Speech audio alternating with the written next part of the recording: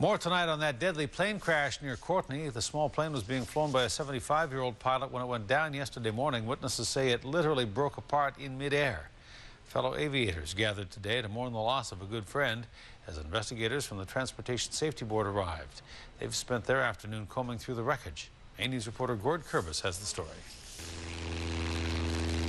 Flights were continuing as normal in and out of the Courtenay Air Park today, but behind the scenes there's a sense of loss following the tragic death of a member of the local aviation community. 75-year-old Bert Smith died yesterday when the aircraft he's seen posing with crashed just west of Courtenay. He loved to fly. He lived to fly, right? Yesterday at the crash scene, close friend Dan Annan described Smith as someone who had dreamed of flying since he was a young boy.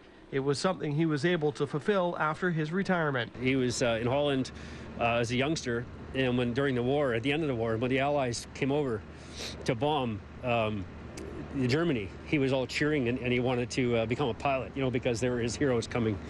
So he finally got to the stage where he could do that, Annan was amongst those waiting as searchers worked from the ground and from the air to try to locate Smith's home-built aircraft. It was finally discovered in a forested area, and today Transportation Safety Board inspectors were looking at that wreckage. Right now, he's on site documenting the site and gathering up pieces of the wreckage. We hope the physical evidence will help us determine what happened. Along with the physical evidence, investigators will also be reviewing several eyewitness reports.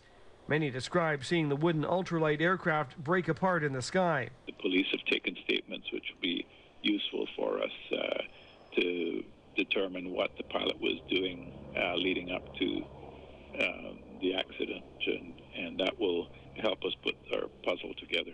Part of their investigation will also include looking into how the 8-month-old Jodel aircraft was constructed. Smith built it out of a fir tree he felled on his property. It's not the first aircraft he's constructed. First, we have to confirm exactly what plans did it, what model was it, and then determine if the kit designer had built-in structural integrity sufficient to accommodate aerobatic maneuvers. Determining if the aircraft could handle aerobatics is key, because witnesses say that's what the aircraft appeared to be doing just moments before the crash. In Courtenay, Gord Kurbis, A News.